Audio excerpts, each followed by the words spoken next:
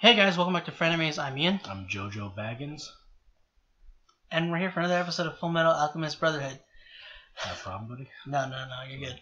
So, last episode we met Olivia for the first time. Fun. She did not care at all for Alex's letter of introduction. She just tore it up, and she essentially dragged Ed and Al into the Briggs wall. Kimberly and Scar hashed it out. Didn't go well for Kimberly. Scar yeeted a pole at him. Yeah. But Kimberly escaped. He exploded the tracks. Within an inch of his life. Essentially, kind of. And then they stopped the train, and he was just like, "Oh, what are you doing? What are you doing, bud?" I mean, you there? Yeah, that's pretty much what he said. Yeah. That's how he talked.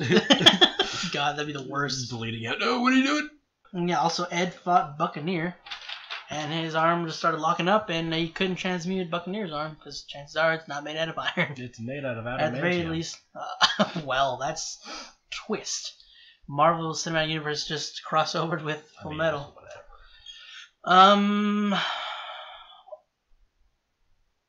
That's it. Start next episode.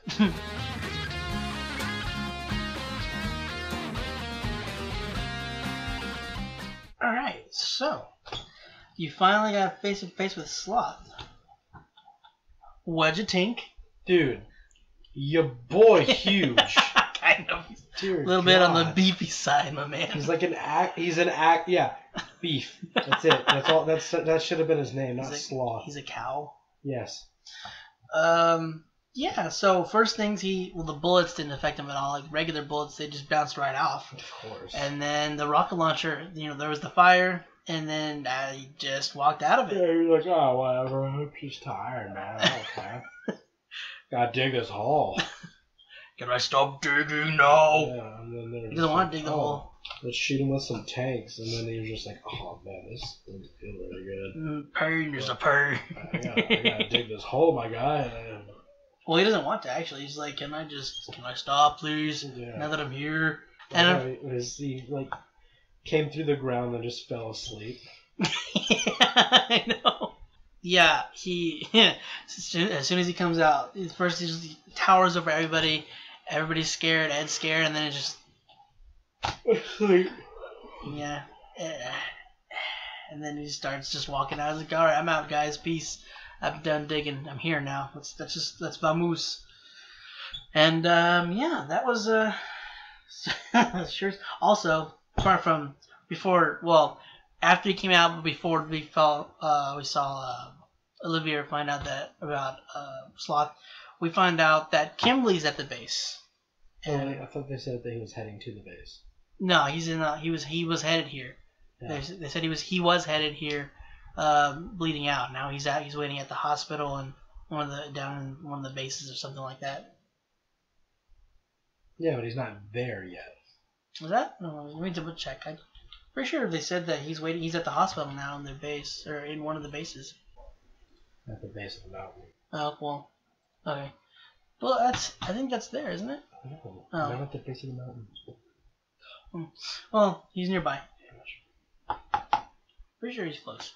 Yeah, base of the mountain. He's in the town that Ed and them got off the train. I know. I said he's close. After I realized he's not at the base. I thought he was, but I'm just saying he's nearby. Stupid thing to think. All right. Yeah, now Ed almost got frostbite. Yeah. Because of his armor, or not his armor, his auto mail. Finds out, like we said before, he needs to get a different kind of auto mail, and I guess make a phone call to your girl Winry. Yeah, the doctor apparently is like, yeah, okay, so you should probably call her up, or else you might die. And so I'm pretty sure he was like, okay, fine, whatever. He's definitely looking forward to that phone call. I'm gonna need a full rework here, completely new armor. I mean, she'd probably be happy about that. True, especially like finding out like just being able to experiment with new stuff. Because I'm pretty sure she's just been making this like the normal kind of automobile. I don't think she's delved into because they created this kind of automobile. They tinkered with things and figured out a good combination to sustain the cold. So she gets to look at that, figure that out, and work with her new with all that stuff. So she's probably gonna be like freaking the crap out like she normally does. Oh, dude, your eye is so freaking red. dude, I'm tired. Is that what it is? It's just one eye. I don't know, dude. You're just feeling like red eye or something. You got something in that eye of yours. Oh yeah, we found out that Miles is an Ishvalan soldier. Which I like the story with him and Olivia's too. It's basically like, all right, you're here now. We need you. Stick with us. And he's like, well, if you can't hang with that, then fight me right now. I'll take you on one.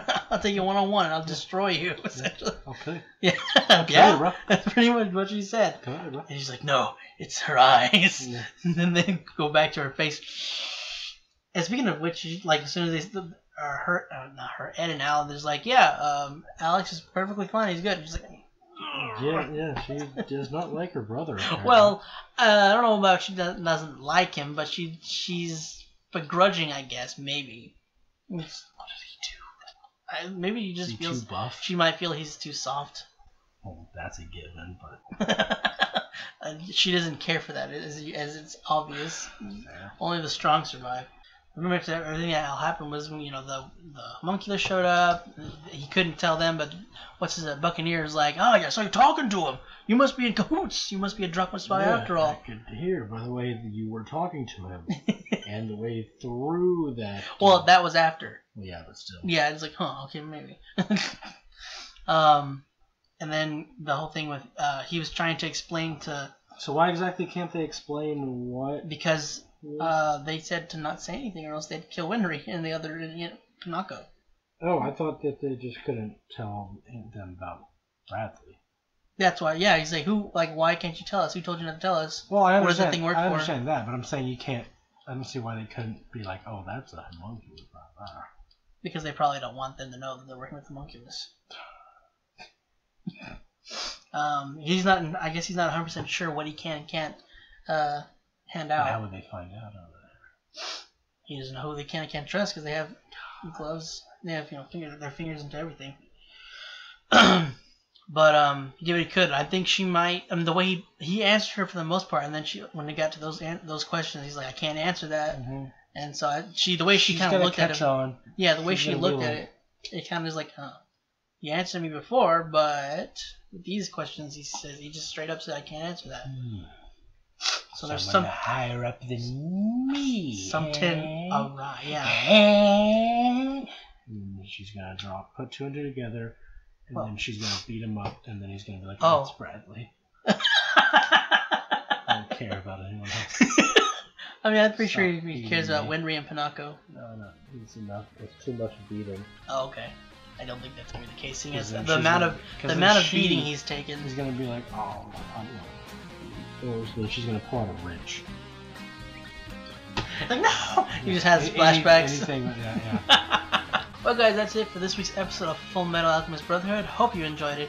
If you want to check out the rest of our stuff, go and click the button right next to us. And if you want to stick around for the next episode or the other stuff that we put up, go and click the subscribe button. And if you want to be notified whenever we put that stuff up, go and click the bell icon down below. Or you can just follow us on Twitter. Link to that in the description down below as well. And again, thanks for watching and hope to see you next time.